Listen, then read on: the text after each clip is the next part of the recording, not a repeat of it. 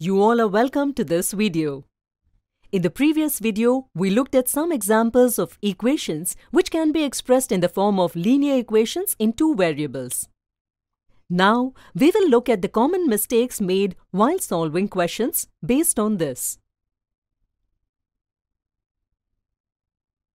Solve the given pair of equations. To solve the question, pause the video and match your answer. To obtain a constant on the RHS, let us divide the equations by x, y. This gives us equations 1 and 2. We can write these equations as follows.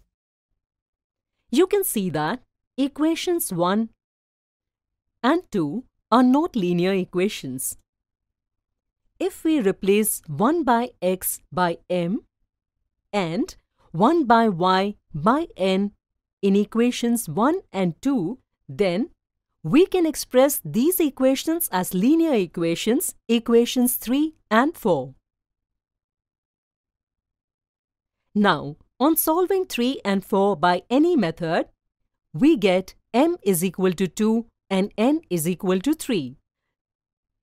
Now again, keeping m is equal to 1 by x and n is equal to 1 by y, solving gives us x is equal to 1 by 2 and y is equal to 1 by 3. Therefore, option 3 is the correct answer.